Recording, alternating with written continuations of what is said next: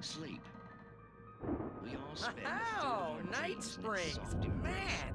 Brings back memories. Hey, remember when I got you that gig? Your first real writing job, what got you started?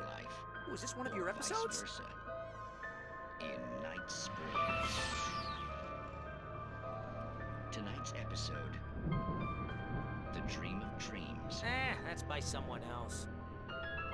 We join Mr. Jones as he explores the endless dreamscape, only to be brought to a sudden stop by a decidedly mundane situation.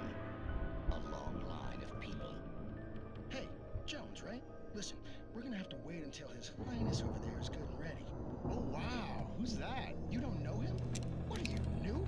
He's the guy dreaming us. Well, not just us. He dreams everything. All of this. But wait, no. I'm the one who's dreaming. I'm asleep. Isn't this my dream? Oh, yeah. Sure. Get real, pal. You're just another dream. I'm a dream. You're a dream. The weirdo in the diving suit is a dream, and the girl made of smiles and sunshine is definitely a dream.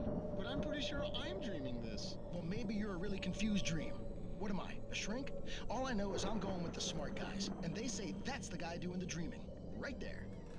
I don't know what that means. It means we keep him happy. No sudden falls. We make sure he has his clothes on when he goes out in public.